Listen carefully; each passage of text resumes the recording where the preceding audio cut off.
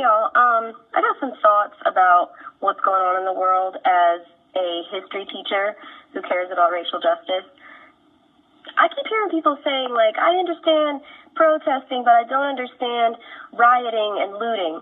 And let me just remind y'all, this country was literally built by black people. You ever been to one of those historic, beautiful cities built by black people, okay? Black people's bodies were literally the currency that our white founding fathers used to fund the revolution. So as far as I'm concerned, as a white person and as a history teacher, if your ancestors built this country, you have the right to burn the motherfucker to the ground.